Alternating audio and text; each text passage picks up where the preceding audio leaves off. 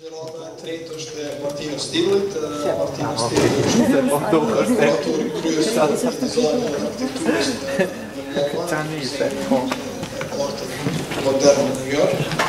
Martino para se mu ka fillimin e vitit 2015, para se mu ka qenë profesor në ETH, ka ligjeru disa fakultete tjera, po në ETH dhe ka kryer PhD. Është autor i disa libra, kryesisht për modernizmin, për Venturin, për Venturin e kështu me radhë. Pa dashur të zgjatë kisha ftu Martino për të gjërat. Martino, please. Good evening, everybody. Very happy to be here, and I would like to thank Becky and the Pristina Architecture Week for inviting me and also for introducing me. I have no idea what you said, but I assume it was all true and flattering, so thank you very much.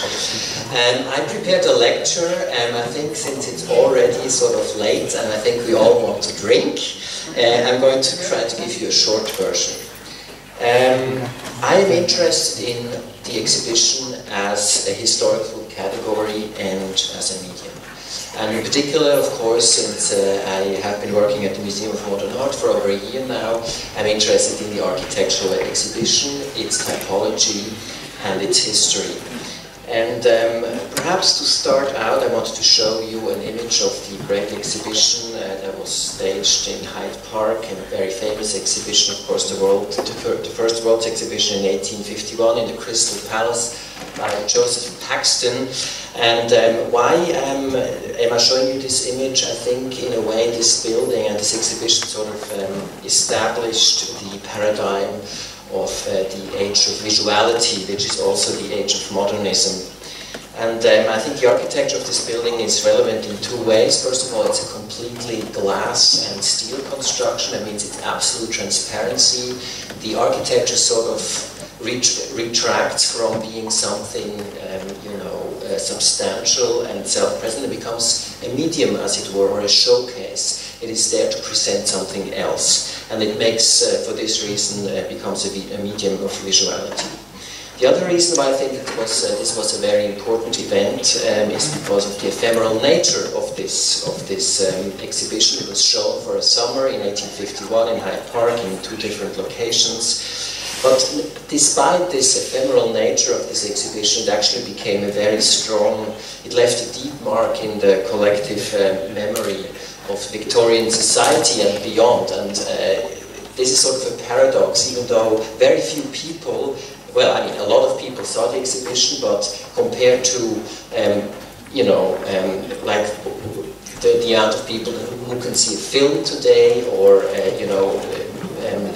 any of the digital media, YouTube and so on, it was actually a relatively small percentage of the world's population back then. Obviously also a very privileged portion of the world's population. And despite this ephemerality, it sort of created a myth. And I think the myth of many exhibitions that we talk about today is actually based on this ephemerality. Very few people actually witness the exhibitions, but the narrative around these exhibitions becomes blown up and out of proportion and a matter of mythology. The historical avant-garde, now to become a little more contemporary, or at least modern, the historical avant-gardes are very, very interested in exhibitions as a medium. I'm showing you here an image of a very important and famous installation by the Soviet architect and artist Lisitsky, the Abstract Cabinet, which he installed in the Landesmuseum Hanover. Why was this an interesting or an important exhibition? It was important because Lisitsky really tried to activate the spectator. Many of the things that you see here sort of were interactive in a way. They asked the visitor to touch, the tactility of the wall was very much, it was sort of to activate your vision. Some of the parts could actually also be moved around.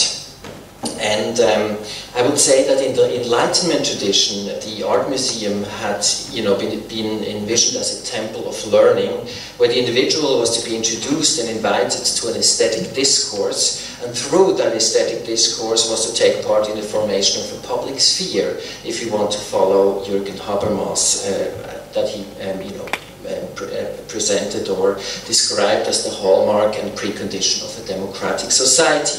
What Lissitzky had in mind in his abstract cabinet goes beyond this Enlightenment notion of the museum. It is a direct invitation for the visitor to take action, mentally and physically. So what appears actually quite static here was actually really a dynamic, proto-interactive apparatus with mobile parts that presupposed the presence and agency of the visitor. And actually, Lissitzky was very aware of the importance of exhibition design for his whole work. In 1926, he commented in his diary, "My most important work as an artist begins the creation of exhibitions." There are many more examples of avant-garde artists who really, dived into the possibilities of what architectural displays or, exhibition architecture could do to change our perception of space and our perception of the outside world. I'm showing you here the very famous drawing by the Austrian artist and typographer Herbert Bayer, the field of vision diagram, where he really, tries to come away from this very, static notion of the art museum as basically a sequence of paintings to something that has really a spatial quality that engulfs us in a way. This is sort of a scaled-down version of one of Herbert Bayer's installations at the Museum of Modern Art in 1942. And then another example I wanted to show you, also very famous, Friedrich Kiesler, another Austrian architect. Austria is apparently quite avant-garde for this kind of material. His installation of Peggy Guggenheim's gallery in New York in 1942. Where you can see that the gallery space is sort of transformed into a tunnel again, sort of really architecturizing the exhibition interior. Now to the Museum of Modern Art. I sort of would like to present a short overview of the history of architectural exhibitions at MoMA, but not so much historical, rather than typological, and I propose to make 5 different distinctions: from the white cube of the black box, the houses exhibit, the exhibition as critique of this ballet practice, and finally exhibition as research and process. The first category, the white cube, and I would like to start with the very famous 1932 exhibition, Modern Architecture International Exhibition, that was staged by Philip Johnson, who was at the same time the first director of MoMA's Department of Architecture.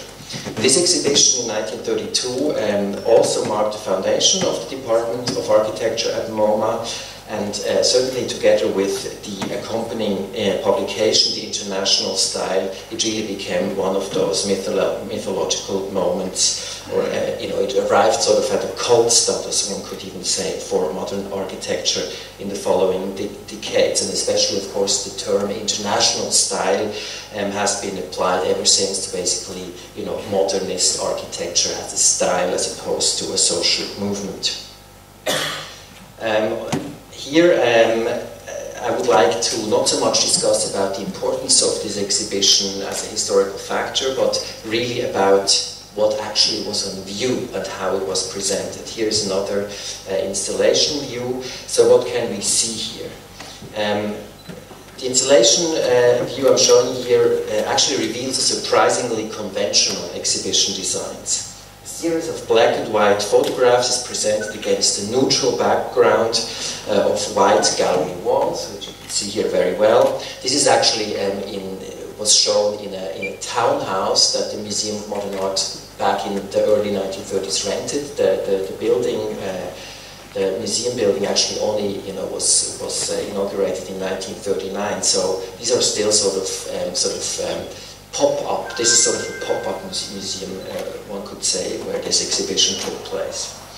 So these photos along the walls are unframed and seem to float against the wall. Presentation mode is mirrored in the gallery space, where architectural models are presented on pedestals as singular objects, completely devoid of their urban and cultural context, really as sort of, almost as sculptures they are presented. Only with the exception that in the foreground you can see here there's a little floor plan for each of these objects. So basically to invite a professional audience, architects in particular, to also study more precisely what is on view. I do want to say, however, as conventional as this looks from today's perspective, that back in the 1930s, to actually use architectural models in an architecture exhibition was actually quite new. As you're, of course, all aware, in the 19th century, in the Beaux-Arts tradition, the primary medium of representation of architects was, of course, the architectural drawing. Just show you here a random example of an unknown American architect, working in this Beaux-Arts tradition.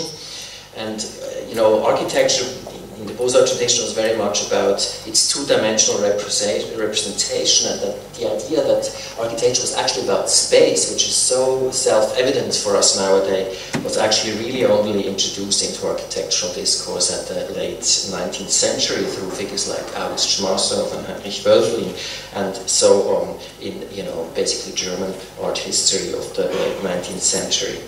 And it was this notion of space as the primary problem of modern architecture that actually led to what we could call a model boom, which then led to the representation of architectural models in modernity, or of the establishment of the architectural model as one of the prime mediums of architecture representation in modernity. So this is actually not as conventional, historically speaking, as it may look for us today.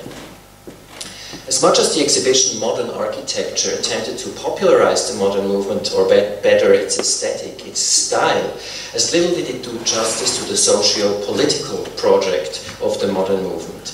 By isolating the models and representing them outside of their urban and social context, they become depoliticized and aestheticized objects.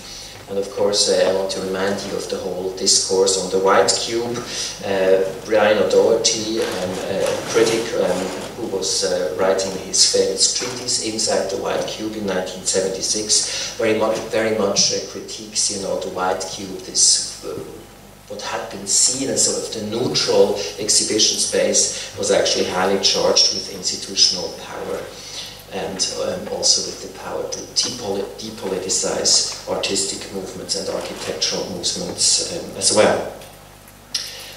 Nevertheless, as we can see from the international exhibition, as well as from many later examples, this form of displaying became a powerful model for the display of architecture at the Museum of Modern Art. And I'm just showing you two random examples. Here an exhibition on the architecture of Erich Mendelssohn from 1942, which basically follows that model, however not using any models, but just really only using photographic representations.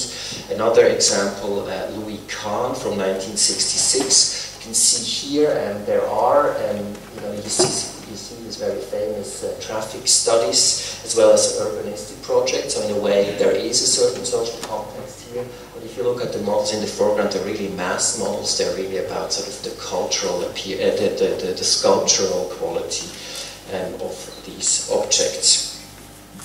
So one could say that the white cube, even though it may not appear really very adequate for the representation of architecture, in the sense of architecture as also having a social and a political side always attached to it, it was really actually firmly established through the Museum of Modern Art and held sway for many decades to come.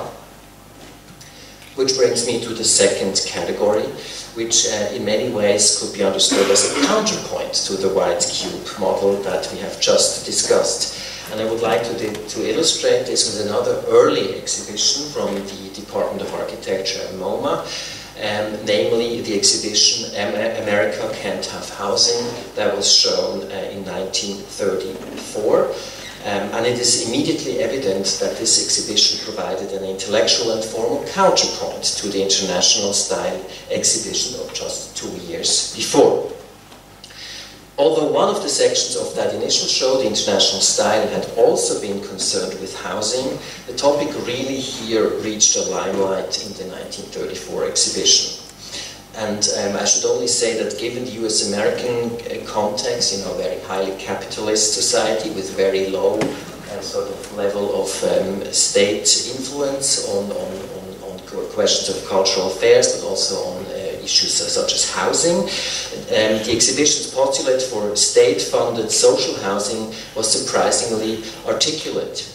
One could even say activist, featuring a clear political agenda. And of course, it's 1934, it's 5 years after the big, crash of 1929, and it's the time of the New Deal. So we have this stronger interventionist policy in the United States than perhaps ever before in its history. The MoMA exhibition explicitly pointed to the existence of slum tenements in the museum's close proximity in Manhattan and asked that they be replaced by modern apartments with higher living standards, even for the underprivileged and the working class. It should be mentioned that America Can't Have Housing was by no means a singular episode in the museum's commitment to address issues of social political relevance. When the museum moved into its new building in 1939, as already mentioned, the architecture exhibition shown on that occasion was devoted to the topic of houses and housing. I'm showing you here another installation view. And then in 1942 we had another exhibition that addressed this time the question of wartime housing and how the returning soldiers from the war should actually be housed after the war. And I would also, here is actually another exhibition, installation view of that very same exhibition. So there is a very firmly established sort of tradition to address issues such as housing and the political side of architectural problems. And this is actually something I'm interested in doing as well. We are doing in the exhibition, in the fall, an exhibition on the refugee crisis in Europe and elsewhere. I'm showing you here an image of a Dutch artist who is interested in the spatial politics that Europe's sort of increasingly strong policy of erecting walls along its borders creates these absurd spaces such as here in northern Africa. Anyway, let's return to the historical precedent. In contrast to the cool white cube aesthetic of the international style, the housing exhibition from 1934, which you can see here again, addressed the visitor much more directly and forcefully. The exhibition was organized spatially as a circuit in which graphic elements such as arrows, which you can see very prominently here, gave the viewer direction and orientation. And also very importantly, text and image were really combined to form a strong, convincing, powerful political message to take action, especially here in New York City, as I mentioned before. And also interestingly, this exhibition for the first time featured large-scale photomurals, very large, blown-up large photographies, for whose selection the acclaimed photographer Walker Evans was responsible. And it's, of course, not particularly surprising that MoMA would turn to photomurals at that time. They were all the rage. They were sort of the new medium of the 1930s. They featured, for example, very prominently in the World Exposition in 1937. I'm showing you here the example of the Agriculture Pavilion in Paris, actually designed by Charlotte Perriand. Le Corbusier used many photomurals in his own pavilion in 1937 as well, and so did, for example, the famous Spanish Pavilion by José Luis Sert, where Picasso's Guernica was shown as a strong protest, Republican protest against the Franco regime, which was supported by the fascists, in particular the Nazis in Germany. One of the earliest examples, however, for photomurals really on a large scale was again Elie Stitsky's installation of the Soviet pavilion in the press exhibition in Cologne in 1928. And it is certainly not surprising that in this climate, MoMA would also try to experiment with photomurals. The key object in this exhibition, however, was the reconstruction of 3 rooms of a recently demolished tenement apartment. And I can't show you any image, unfortunately, because none of the photographs have survived. However, I think this is a very, very important moment, again, in the history of architectural exhibitions. So, what did this part of the exhibition show? It basically staged 3 rooms of a former apartment that had been torn down, including the personal belongings and the furniture of the previous inhabitants. And this hyper-realism, as I would call it, went so far even to include cockroaches, living, cockroaches, which, however, were removed shortly after the exhibition opening because visitors were complaining. Unfortunately, again, I can't show you any image, but the same is also true for sort of the counterpart to that negative example of, what housing for the poor in New York used to look like or looked like. MoMA staged sort of a model apartment, which included modernist furniture, and of course the point was that it was possible to use through the advantages of industrial mass production and prefabrication and so on and so forth, the myth of the modern movement. It was actually possible to replace, these tenements, these slums, with relatively affordable mass housing that was actually also, hygienic and followed a modern, artistic and architectural style. What we find here are, I think, traces of an aesthetic of immersion. Both the photomurals and the model apartments have in common that the aesthetic boundary between the object and view and the viewer, the subject that looks at the object, is potentially blurred. The audience is invited to immerse themselves into an artificially created environment, and of course there is again historical precedent. I want to point to the diorama of 19th century City, a very sort of popular medium that's prepared in a way for the cinema. And I also want to point, of course, to the dioramas that Le Corbusier again used in his exhibition projects. For example, for his famous project for a city of 3 million inhabitants, which I'm showing you here. I'm not quite sure where you have this. Everybody's getting a little time, including the technology. Anyway, I just wanted to show you on the top this image is actually a historical image, and you have to imagine yourself like looking through a little box inside the diorama, which gives you gave you sort of like a panoramic overview. Again, this sort of immersive or highly staged illusionistic approach to representing architecture. MoMA made use of this model as well. I'm showing you here an example of 1957 on an exhibition on building for big business and government, where you see one of these dioramas, framing one of the curtain wall facades that were so, such the hallmark of 1950s modernist architecture, and in particular, of course, the Seagram building by Mies van der Rohe, which was just under construction. Anyway. Given that MoMA is widely considered the standard of bearer of the white cube, as I had previously discussed, it is interesting to find that the institution experimented with such immersive display practices even in its founding years. In the case of the America Can't Have Housing exhibition, the aim was quite obviously to trigger political action by means of certain shock effect of the overwhelming realism of display.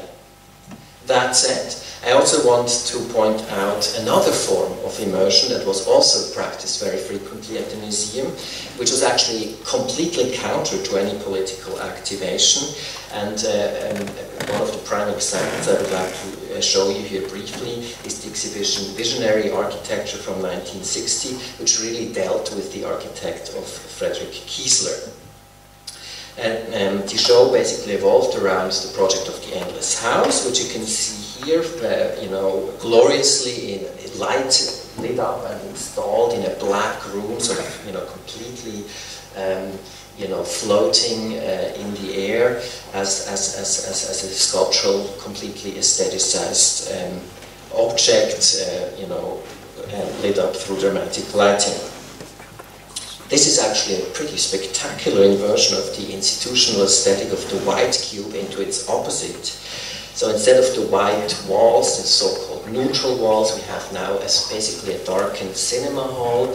Of course, you know, there's this whole discourse about the black box and the white cube, one being sort of, you know, related to pop culture and the cinema, and the white cube to high culture, the museum. And I think what this exhibition here in 1960 did, curated by Arthur Drexler, you know, he tried to sort of bring the black box with its you know, high populist esteem into the temple of the white cube, which is well known. Anyway, I think I already mentioned that this has nothing to do with the political, you know, impetus of earlier exhibitions that experimented with other forms of immersion, but this is really about, you know, triggering or extrapolating the aesthetic effect of the objects on display. Which brings me to the third category, the house as exhibit. As a genre, the architectural exhibition obviously has the problem that it usually has to, you know, deal with or operate with representations as opposed to the objects themselves. So unlike an art exhibition, which, you know, is usually the case in the Museum of Modern Art, where you can actually see the artistic objects, an architecture exhibition has the problem, but that usually have to work with media representing the architectural objects, such as, you know, films, drawings, photographs, and so on. This dilemma is, of course, you know, a problem up to today, and it's much more difficult to actually do an architectural exhibition than an art exhibition, I would say. And this is something that Vladimir and I were co-curating a show currently on the architecture of former socialist Yugoslavia, are, you know, dealing with every day. What do you actually show in an architectural exhibition, since you cannot show the buildings themselves? Well, how has the museum done that in the past? It has actually built real buildings in its garden several times. And the first time it did it was in 1949, a model house for a single family, which was erected in the sculpture garden next, you know, to the museum by Marcel Breuer. And I'm showing you here an exterior view. The house came fully furnished with, you know, furniture by Charles and Ray Eames, among other things, and also a modern plumbing system, as the press release stated, which was apparently back in 1940 still not totally self-evident, which is also kind of surprising from a contemporary perspective. The purpose of the exhibition was quite obviously to advertise the blessings of modern architecture and design, and to make them popular for a broader audience, and, you know, also to establish modern architecture as a model for the ascending American middle classes and, you know, the baby boomers that were started to being born in these years after the war, of, you know, rapid growth of affluence of a large, you know, percentage of the population. This is here again. You can see again how, you know, even though we have this actually sort of a real house that could be lived in, it has this very strong stage effect. You know, people could peek through. It has something voyeuristic. The only thing missing is actually people really living in there. But this is really about experience. This is about not so much teaching an audience about, you know, architecture, you know, as a science or a discipline, but really sort of giving people a feeling or an experience of how it would be to live in a piece of modern architecture, and of course with the hope that they would emulate it and go home and buy such a house. And of course, this is all the more, you know, poignant because, as you can see, you know, American audience still relatively unfamiliar with modern architecture in the 1940s. You know, this stark contrast that Marcel Breuer's building, of course, forms against the background of the townhouses in Midtown Manhattan from the late 19th centuries. However, I also want to point out that Marcel Breuer's house really isn't a house for the city. It takes up too much space. It's not very efficient space-wise, and if you are familiar, you know, with prices for, you know, properties in New York, this is basically impossible, and this was also basically possible back then. It's just not made for a very dense urban situation. This is really a suburban home. And, you know, through proposing a suburban home for everybody, of course, the house implicitly evokes the value systems of an American white middle class of the post-war years. So they was dreaming of a family house in the suburbs, a dream that was in fact, you know, turned into reality by the millions, generously funded by grants from the federal governments for the returning, you know, from the soldiers. So the GI Bill that allowed them to build with very good conditions.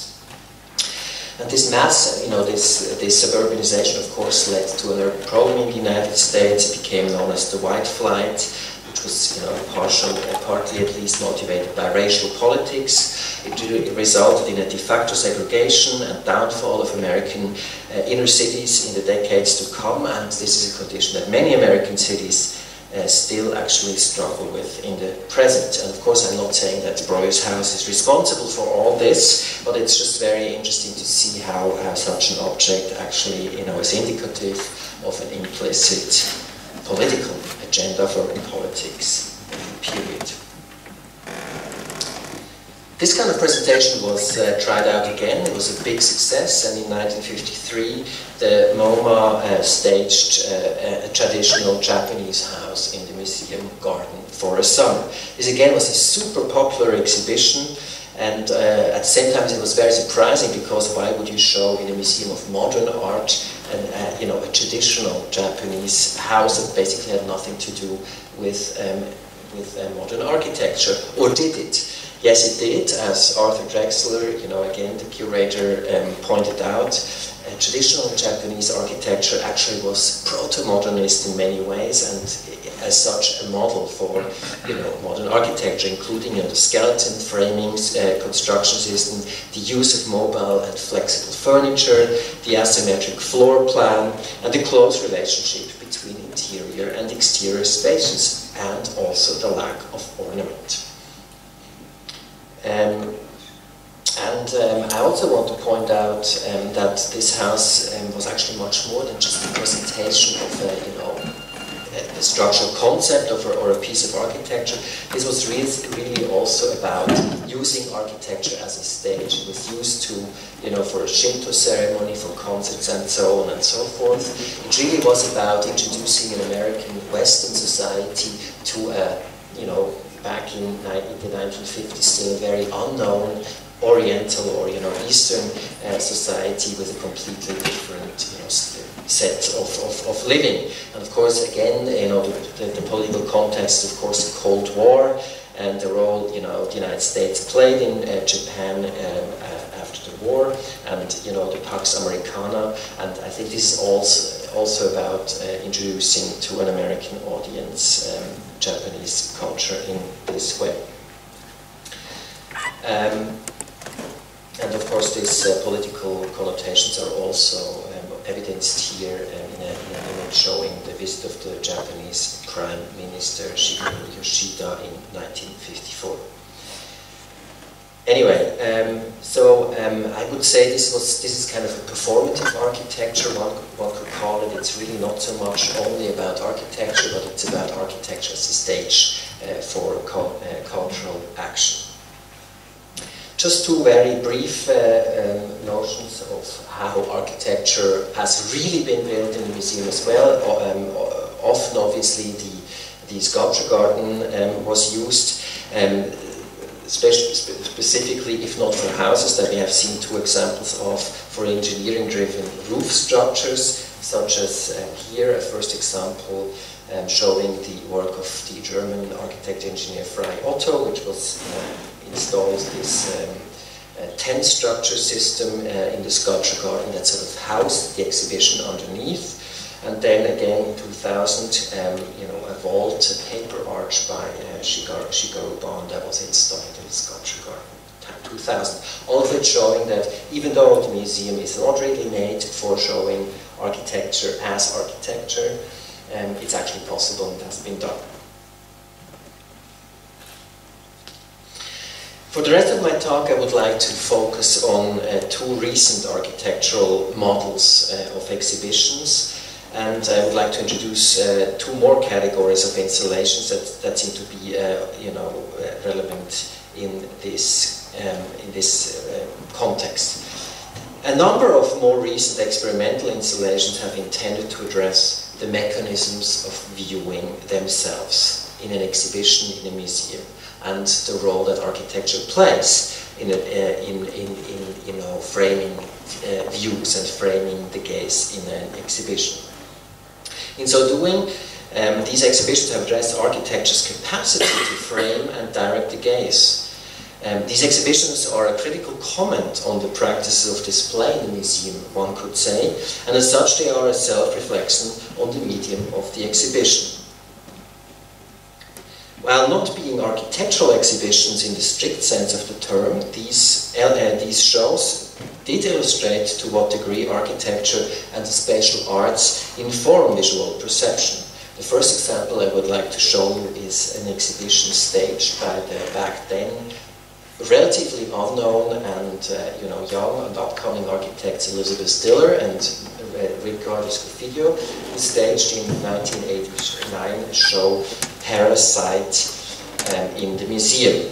What did that exhibition consist of? Basically, upon entering the museum, as well as entering into or through strategic thresholds and sites of transition, such as, of course, the entry door, the escalators, and so on, visitors were filmed by means of cameras, and these images were then projected in the gallery spaces in a fragmented manner. Inspired by 1970s performance art, this installation addressed the ambiguous role of the museum visitor as both an active agent, this is somebody who actually moves through space and looks at art, and in the production of cultural meaning, and as a passive voyeur. So in a way, the visitor, by being filmed and by then becoming part of the display itself, becomes sort of part of the installation or of the work of art itself. As curator Mathilda McQuaid stated in the exhibition brochure, quote, "Museum visitors are the performers in Parasite and activate the piece by their movement through the revolving and garden doors and on the escalator. Similarly, visitors to Parasite are voyeurs of museum activities and they watch others pass through the camera's field of vision."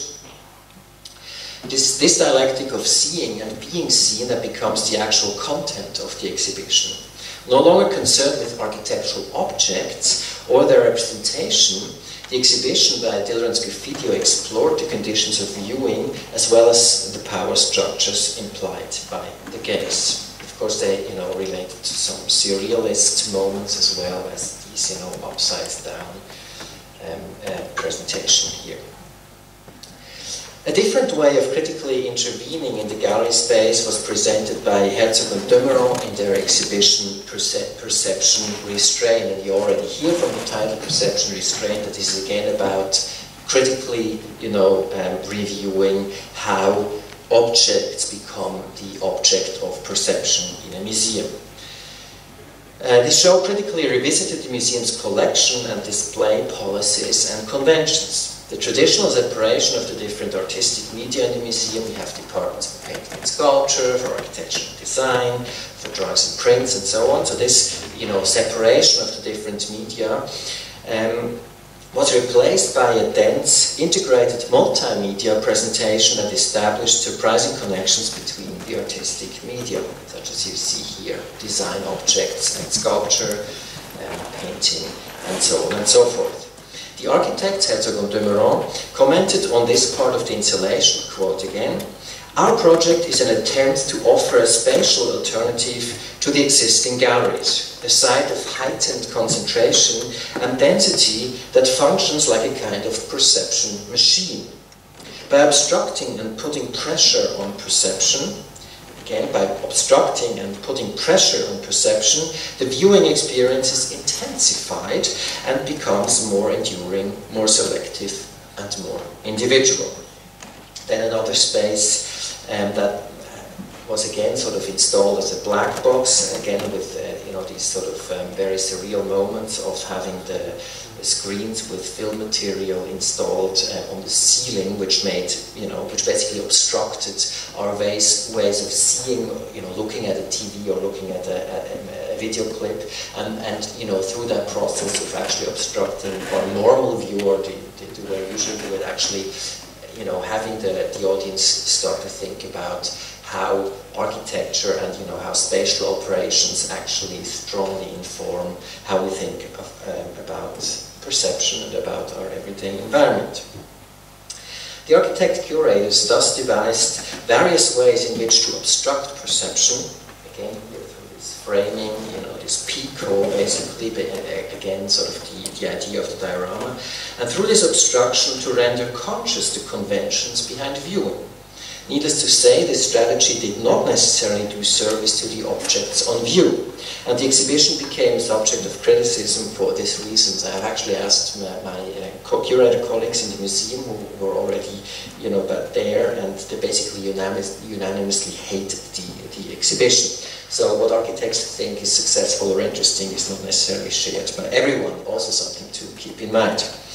However, as a spatial visual investigation into architecture's power to frame and direct the gaze, of liberating and obstructing it, it was a very instructive exercise.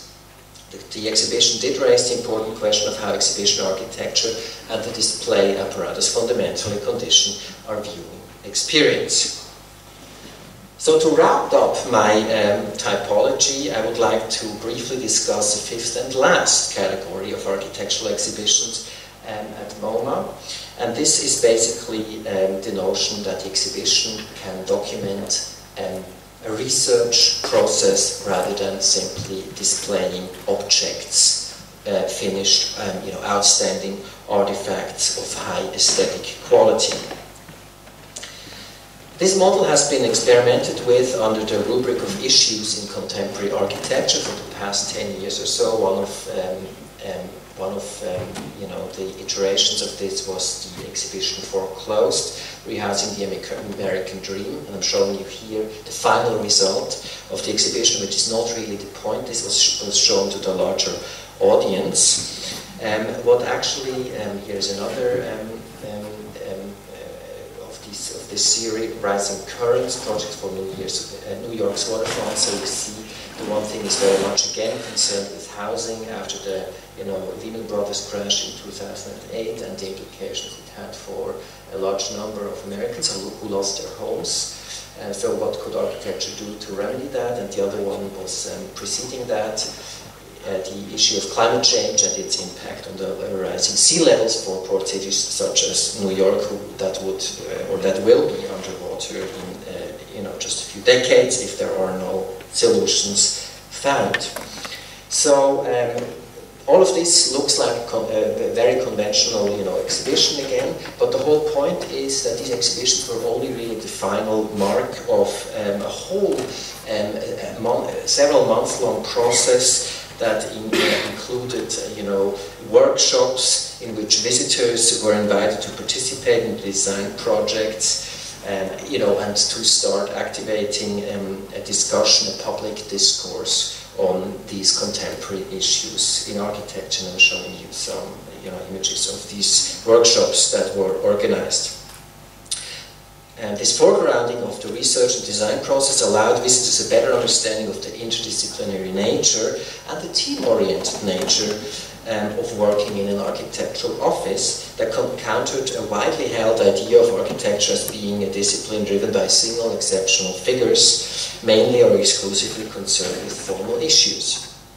In the exhibition, in the exhibition model that sought to counter this perception, the final exhibition, with some of the design solutions, merely formed one aspect of the entire undertaking, and perhaps not even the central one.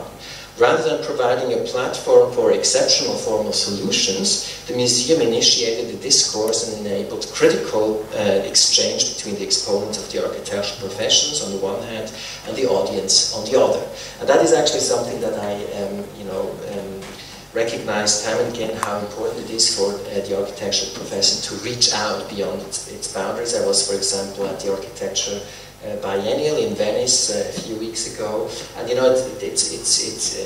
was very instructive and interesting, but it was also very interesting to see that there was hardly anybody there who wasn't an architect. So if we have something to say as a profession, I think it's very important to have to allow the public, the audience, to engage and to